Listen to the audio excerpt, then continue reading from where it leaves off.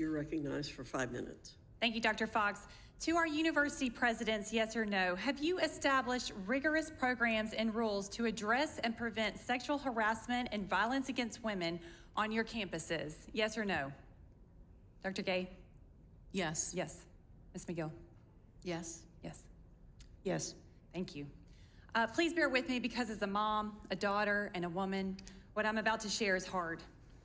An article from CNN, which examines the Israeli investigation into acts of sexual violence by Hamas during the events of October 7th, includes a testimony from a female witness of the Nova Festival attack.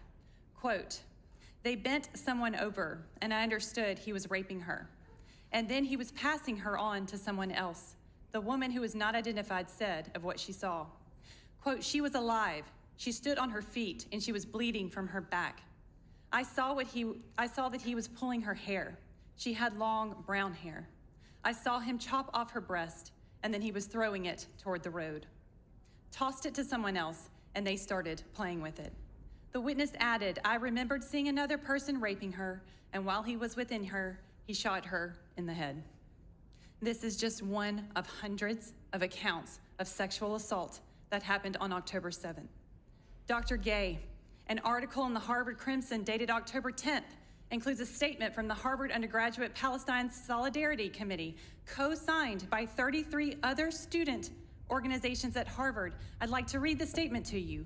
Quote, "We, the undersigned student organizations, hold the Israeli regime entirely responsible for all unfolding violence."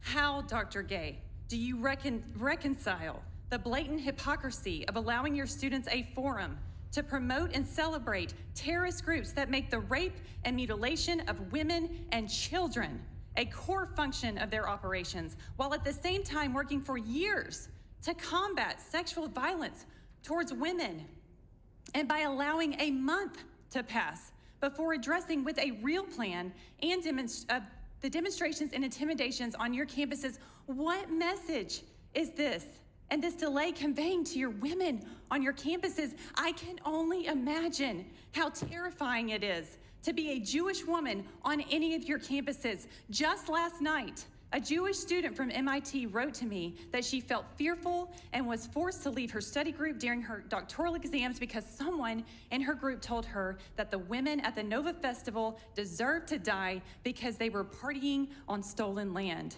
Now, while I am grateful for your condemning of anti-Semitism in statements to your students and to this committee, it's not enough.